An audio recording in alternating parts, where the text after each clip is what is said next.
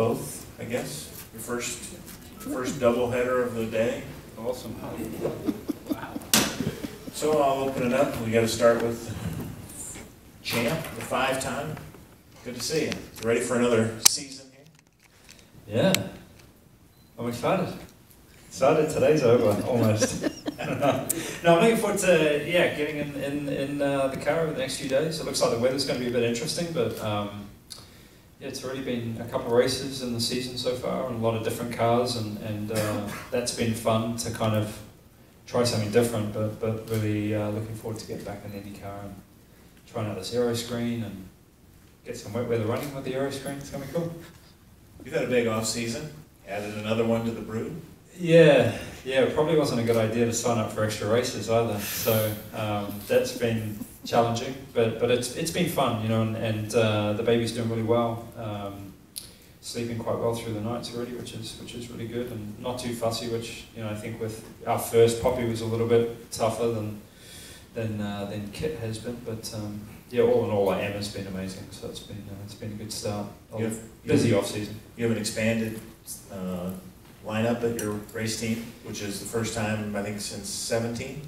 Yeah, it's been a little while. I think this time around it's probably been a much smoother transition in the fact that it went from kind of downsizing or phasing out the GT side.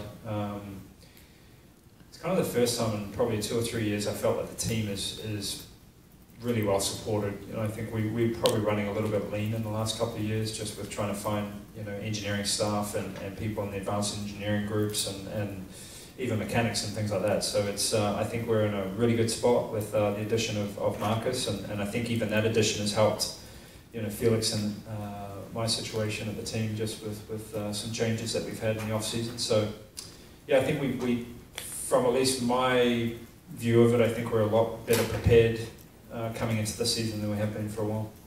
Do you put the kibosh on Swedish talk? You say none of that? Because you're in charge. I don't know, he's not allowed in our truck, is he? Where's he stand? Yeah, Marcus. I don't know. I don't think we can fit 3 drivers in our truck. No, I don't know. But I don't, no, there's no Swedish talk apparently. Oh, yeah? It says on the door. They banned it? Yeah, already? it's banned. Felix, you had really strong conclusion to the season last year. I was going to give him this mic. You 5-time doesn't give up his microphone. You had a nice strong finish to the season. You have to be pretty optimistic moving into 2020. Yeah, for sure. It ended really well especially on the road courses. I think the ovals are probably the easiest game for me going into this year, where we can make a lot of improvements. As Scott said, I think the biggest thing, looking forward is that the team, there's a good feeling in the team. When you go to the shop, you can feel that there's a good energy. As I say, we're not, you don't feel like people are stressed in the same way. More people, mainly engineers, I think on that side we look a lot stronger. So it's just a good feeling to have, not only an extra car, but also Marcus on the team. I think we look really strong. Yeah, and I'll ask Scott about Michael Cannon joining the team. It's a new engineer for you, and a character that we all have a lot of respect for in this room. Talk about Michael. Yeah, it's been obviously we haven't done too much together yet. We've kind of gone through a lot of the off-season stuff and just kind of what our path was and what his path has been for the last few years. It's definitely interesting bringing someone new into the mix. We haven't done it for quite some time, and I think that's what we've been craving for, just to think outside the box a little bit. And he doesn't always stick to what should generally be observed or done. I kind of like that he can be a bit aggressive and the feel that he has for old school engineering too, which is fun. So having said that, I think we've always had a fantastic team. It's going to be pretty different. Not talking to Chris. Chris is still going to be on the stand for a little while, I think, with during the races on the 9 car. But I think again, like what Felix was talking about, just the depth that we have now on the engineering side, especially even with the addition of the GT people that came back over. There's a lot of programs that go into running an IndyCar, and especially at the level that we have to, that it was a depth that we were missing. But it's been great with Mike so far, and looking forward to working with him for this season and hopefully win some races. Questions? Paul Kelly. Scott, at this point in your career, what would it mean to you to get a second Indy 500 win, especially because it's been a few years since the first one? Would it be, like Elio won 2 in a row early in his career, you've obviously had this gap. Would it be more meaningful, or can there be no way that an Indy 500 title be any more meaningful than another? Yeah, I think, one of them's great. 2 of them would be better, 3 would be even better than that. So it's frustrating. I finished second there maybe 2 or 3 or 4 times, and that absolutely sucks. So I don't know. It's been kind of elusive. I think we've had some really good runs, and either missed on strategy a little bit or just haven't executed well. I think the team in a whole, we really haven't done a good job the last 2 or 3 years. Even 2 years ago, I think we finished, 3rd or something, but it was really kind of a strategy shift that allowed us to. Last year was quite frustrating. We just didn't have the speed, and the car actually wasn't particularly nice to drive. There's some insight that we've had in the off season that hopefully will. I think the focus has really shifted to that race, which we kind of need to do. One, it pays a lot of points, and 2, it's still the biggest race in the world. So it's been frustrating for sure, but I've still been fortunate enough to win there once, and the goal every year is to go back there and try and win. The problem is there's 32 others with the same goal, so we'll keep trying. Or more. David. With Michael having shown with Ferrucci's car in particular, but also Bordeaux, the coin team had really good oval setups. Was that one of the reasons for bringing him on board, that you needed to bolster the oval side of things? Yeah, I think it had kind of been on the radar for a little while. It might have happened, kind of the season previous. It just didn't work. There's always areas. I think Iowa's been a little funky for us lately. Pocono we've run okay, but I don't know. I feel like a lot of the time the car's not particularly nice to drive. It's very on edge, and so it's amazing. Actually, sitting with Canon and understanding what they did, it's amazing. These small teams are not so small. Like the money they spend, there are some things that they spend money on that we would never think of, because it's just like, well, that's way too expensive. So it's been really interesting to see that twist and the level that these small teams, or so-called small teams, are at. They're not small. The budgets are pretty big, pretty healthy, and you've got a lot of smart people working at them. So it's there was some big areas that we were missing for sure, and then there's some areas that we've really only got to try on the simulator so far that makes sense and in theory should work, but until we get really running on track, it'll be hard to tell. But yeah, it's nice to have. When you get stuck in that ecosystem, it's very hard to break out of it. So it's been nice to be like, hey, we're doing something over here that we didn't even see as a possibility, So it's nice to have that kind of view of something totally different. The landscape's totally different. Felix, obviously you came out of the gate really strong in St. Pete, but I look at the results from like Road America to the end of the season. 5 top 6 finishes over the last 8 races, 2 runner-ups. I mean, what started to click for you around that time? I think once we passed, month of May and Detroit and a couple of other tough weekends like Texas, I kind of started getting some momentum again. Just had a really bad dip there and quite a lot of crashes. It just didn't really go my way. But after that, we were starting to get really good momentum, and I think something clicked in terms of how the tires work in the race, how to make them last longer over a stint.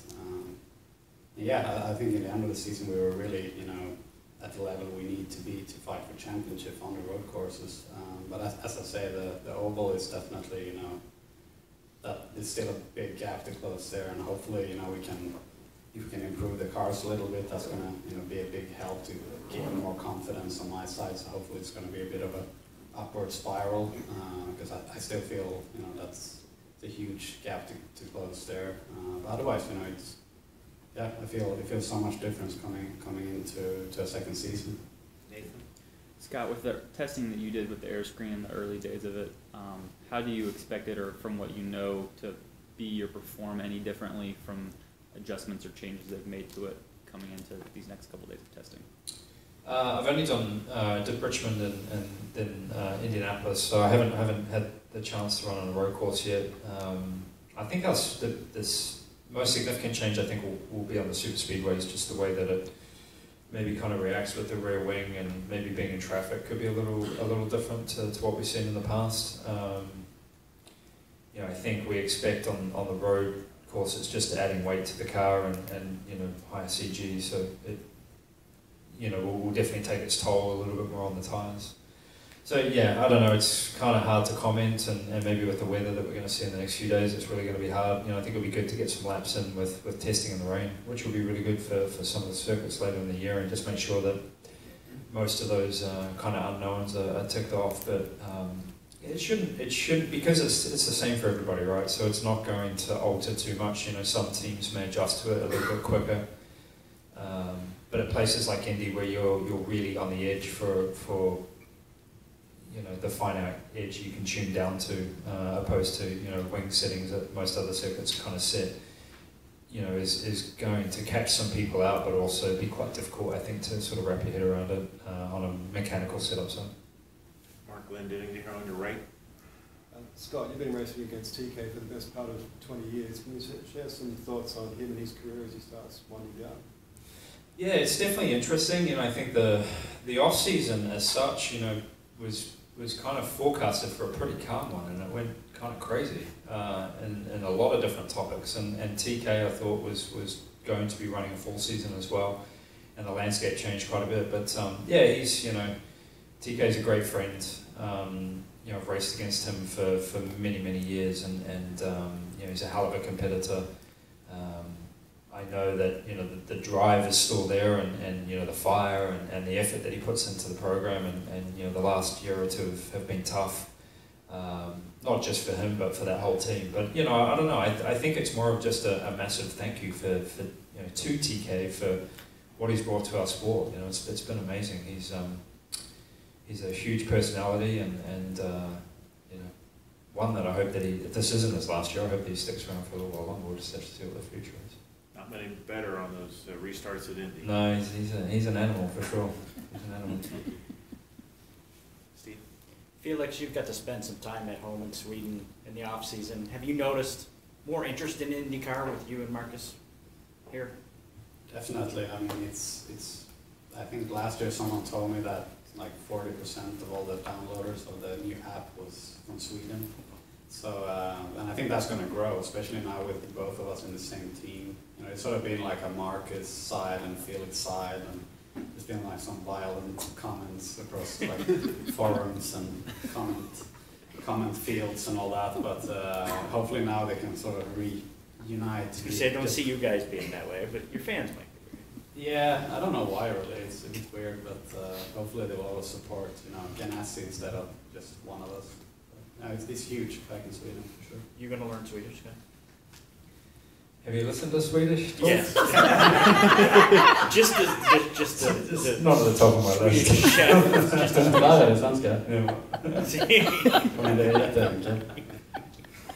Mary? I barely speak English. So. I'll stick to that. His manager is Swedish as well. Yeah. It's just too much. You can talk about him behind. At Mid-Ohio last year in the closing laps, you were leading, and it was a big surprise to hear the team on the radio say to Felix to go ahead and pass you if he could, but to remember that you were his teammate. So he did say that. You know, now that there are three of you, do you think that's still, you know, going to be an open policy? Yeah, I think so. It always has been. You know, rule number one is in our team is to not take your teammate out. So you kind of know that going into all the races. Chip is pretty keen on reminding everybody that.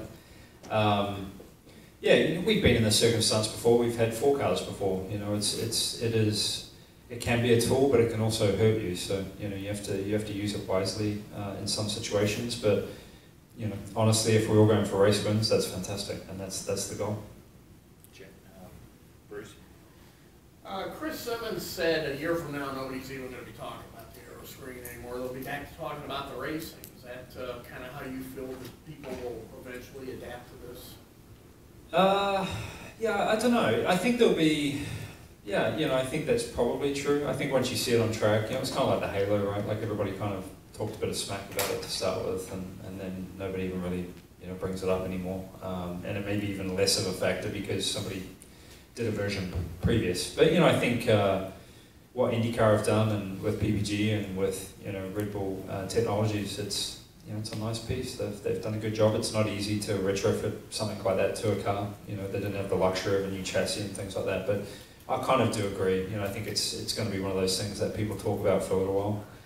But I hope they talk about it for a long time, really, because it's going to be important for our sport and the safety of it. And also, Mike Hall said that you've driven 7 iterations of an IndyCar in your career. You've been able to adapt and excel at each of them. And how difficult has that been to be able to do that? Because some drivers don't transfer from one iteration to the other very well. I think that's a strong part of the team. You know, they've been always very good at adapting. You know, it hasn't just been me, it's been, you know, the teammates and everybody. You know, it's a successful team, and I will say it seems like in the past that, you know, transitions, mostly car versions, have played well with the team, but we'll just have to see how this plays out.